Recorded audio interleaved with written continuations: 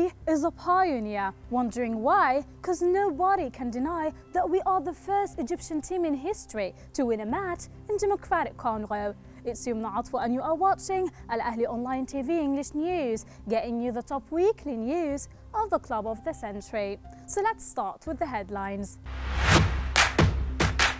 Al-Ahly secure a crucial win in Kinshasa. Musimani, we have an amazing generations of players. Ishinawi, defeating AS Vita Club is the first step towards the 10th African title. Said Abdel Hafiz, football fields in Africa must be modified.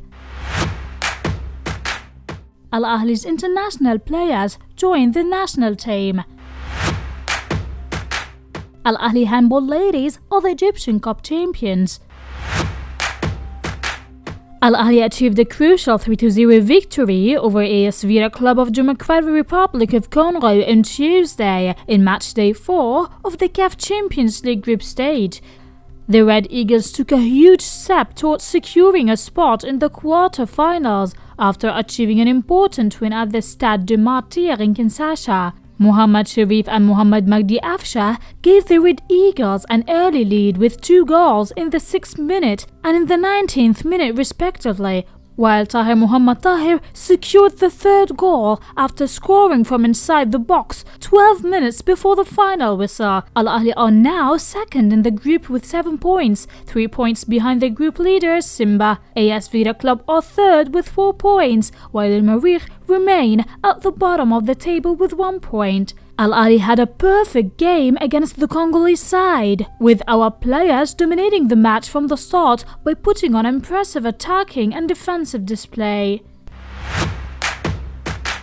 During his post-match press conference, Musimani expressed his happiness after the victory and revealed his thoughts on the match, saying that he was sure that they will win the game, pointing out that Al-Ahly have many talented players who are capable of overcoming any difficulties. He continued saying that they have an amazing generation of players who won the treble last season and achieved the FIFA Club World Cup bronze medal. He continued saying that football always gives us beautiful lessons, as they had a lot of clear chances in Cairo but had to draw, while in Democratic Congo they had fewer chances but won 3-0, though facing difficult circumstances as the hot weather, high humidity and on an artificial turf. However, Al-Ahly never searched for excuses and they always play to win.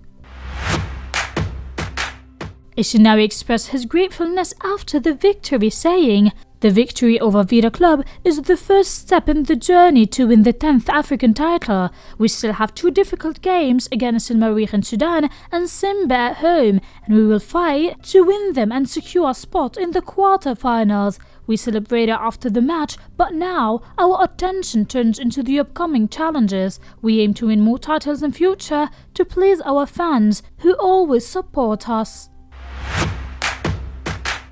Said Abdel Hafiz commented on the game, saying that football fields in Africa must be modified, especially in the CAF Champions League, which is the league competition in Africa. However, the players dealt with the pitch in the best possible way. Besides, the weather helped us to be at our best levels, unlike the previous games when we played in a very hot weather. And he assured that the team will not be affected by any absence, as Al-Ahlis always seek to win, as they miss several players such as Ali Maloul, Mohamed Wahid, Walid Suleiman, Salah Mohsin, Akram Tawfiq, Nasser Maher and Rami Rabia. However, the team's spirit and performance will not be affected and they managed to win the game.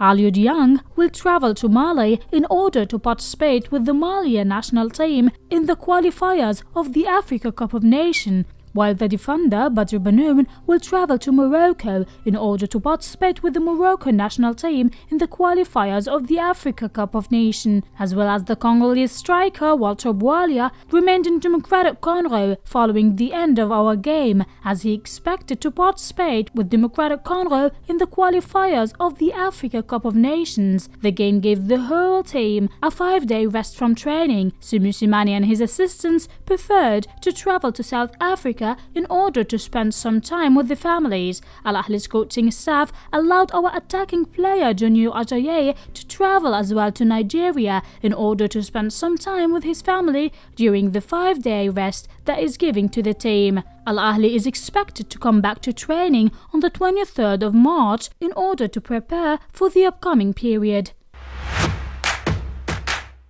Al-Ahly women's handball team had been crowned champions of the Egyptian Cup after defeating Zamalek 27-20 in the final. 6th October Hall witnessed a strong performance from the Red Eagles as our ladies dominated the game since the beginning thanks to the solid defense and the quick counter-attacks. On a similar note, Al-Ahly president Captain Mahmoud Al-Khatib and the club's board member Tariq Qandil and the sporting director Raouf Abdel Qadir attended the game to support the team.